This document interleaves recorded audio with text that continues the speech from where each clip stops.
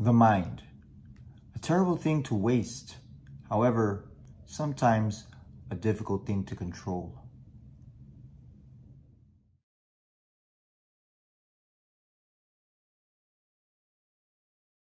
Hey, what's up, people?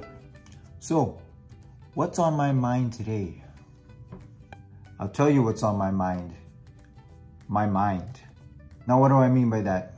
The mind can be a very powerful thing. We use it every day to do, minimal stuff, small, insignificant stuff, and then big, huge tasks. Sometimes thinking we could never do that. And how do we do that? All with the noggin. In fact, if our mind is at, a really good state, we can figure out all sorts of complex things like, figuring out a Rubik's Cube.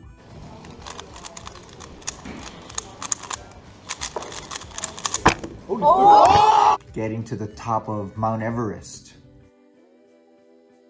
Or if, we can get our mind to its fullest potential, who knows?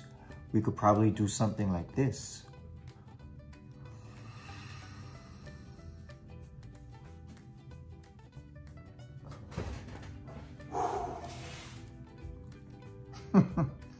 I'm just kidding. I don't think that'll ever happen. You know what? Hey, let's get Elon on the phone. Let's get him on that ASAP. I'm on it.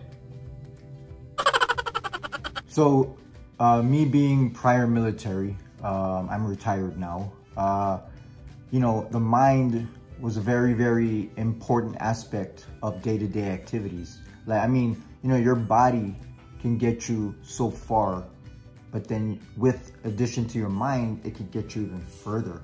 So having a good state of mind was an important thing every day. So when I was still in the military, they sent me to a course called MRT, the Master Resiliency Training. So I'm sure a lot of us have heard of that term before, resiliency. And I'm sure a lot of us know what that means. But for those of us who don't know, here it is, straight from Merriam-Webster Dictionary. So the term resiliency, the ability of something to return to its original size and shape after being compressed or deformed.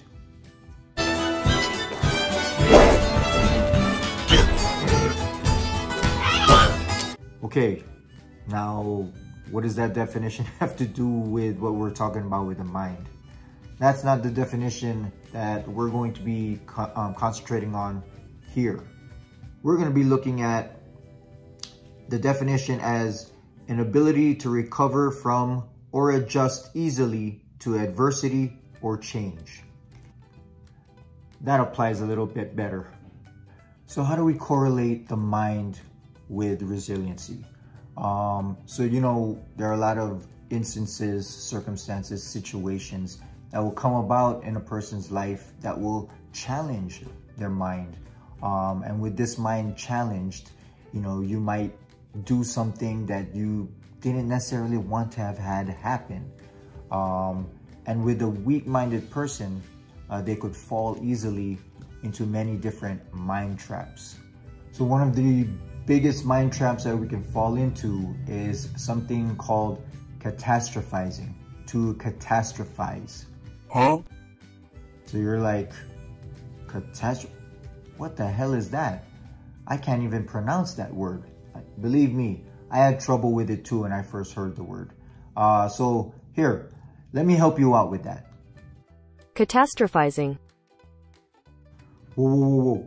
Too fast. Let's slow it down a little bit. Catastrophizing. Ah, much gooder.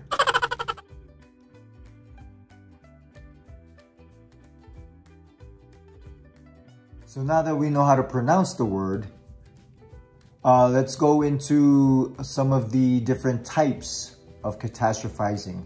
So we've got scattershot, we've got circling, and we've got the downward spiral.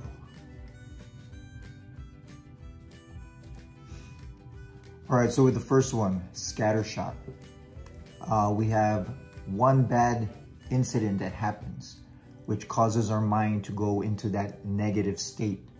And when we're thinking about that, that then triggers another incident that, is negative, that we remember. And all of a sudden, that one triggers another one, which triggers another one, which triggers another one.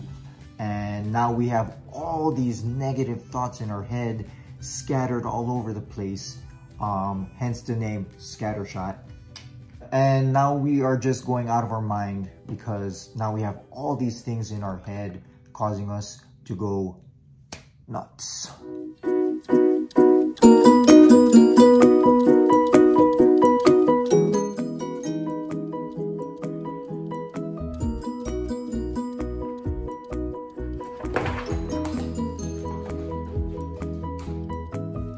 Damn, I can't believe I forgot to pick Sean up from school again. God, it's like the third time. Oh man, and I forgot to pay the water bill. That's the second time. God.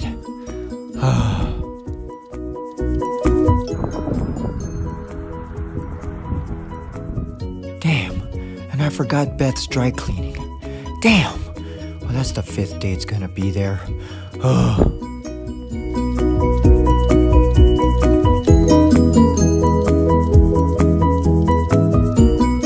Oh my gosh, and I forgot the Celtics game was on. Oh, that's like the 5th game in a row.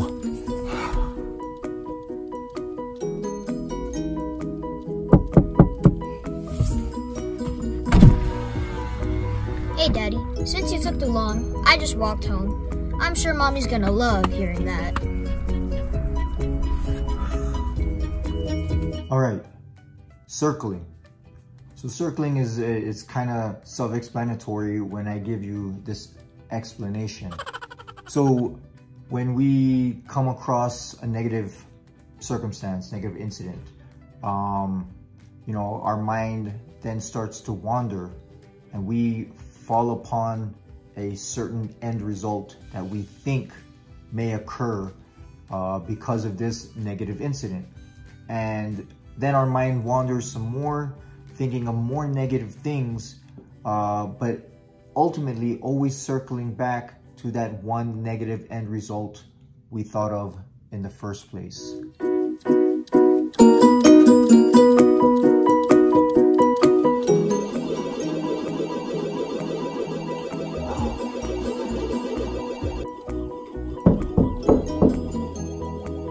Daddy, Mommy wrote a note for you on the board. And she said it was important for you to read it. Oh man, I wonder if it's because I didn't take the trash out again. It's like the 5th time she had to tell me. Oh my gosh, man. Oh, I'm gonna get divorced. Oh god. Or maybe the fact that I said taking out the trash is trash to her face.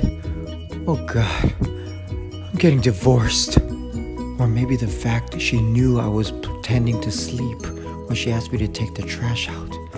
Damn, I'm getting divorced.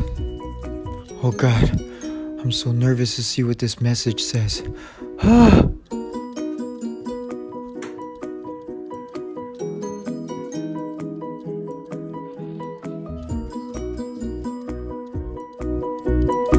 Oh, she's the best. Wait a minute, what's this?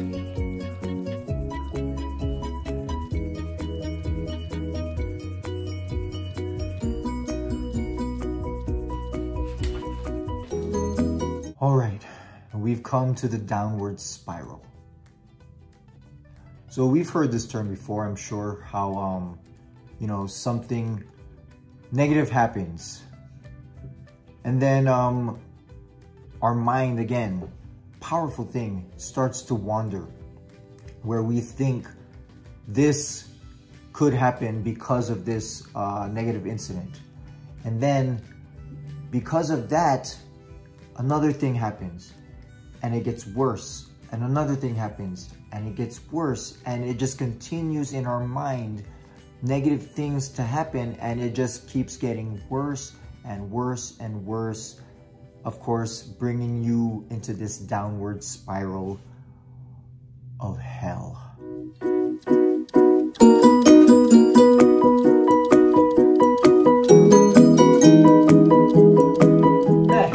They want us to order what?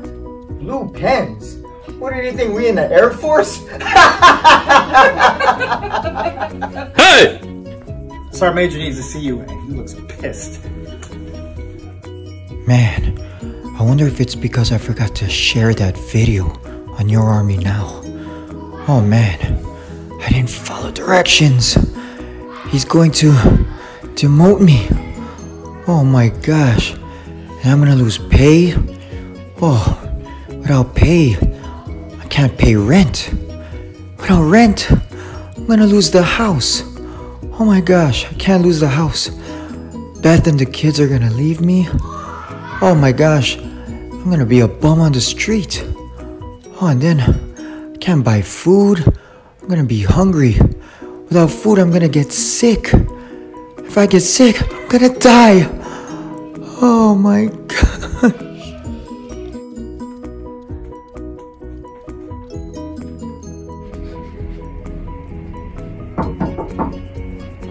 Sergeant Wall, come on in.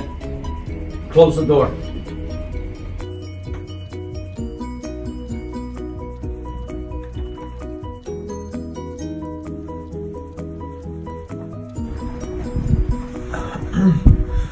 Sergeant Major, you said you needed to see me?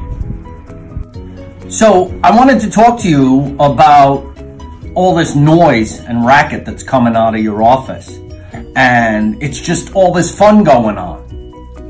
And really, Sergeant Wall, I gotta tell you, I'm kind of disappointed. You didn't include me.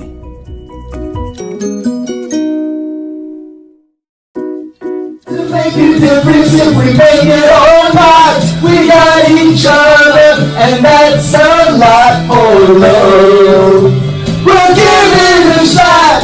Oh, we're halfway there. Oh, living on. Catastrophizing. Boy, isn't it a motherfucker? So we can see how catastrophizing, can greatly negatively affect all of our lives. How powerful the mind is, again, to do great and positive things, but also to possibly do great negative things as well, if our mind isn't in that right state. So, if you ever come into the situations where you start to catastrophize,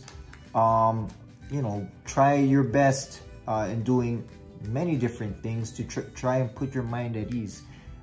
People do different things every day.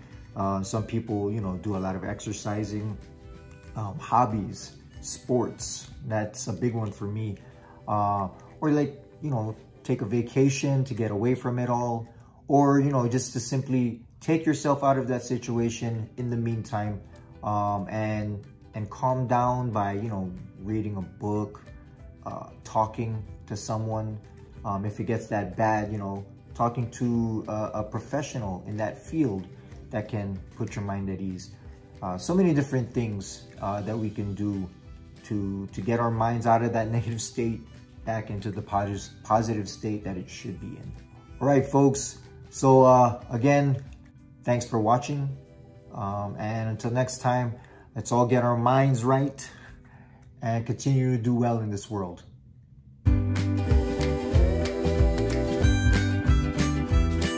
Don't forget to like, leave a comment, and don't forget to subscribe.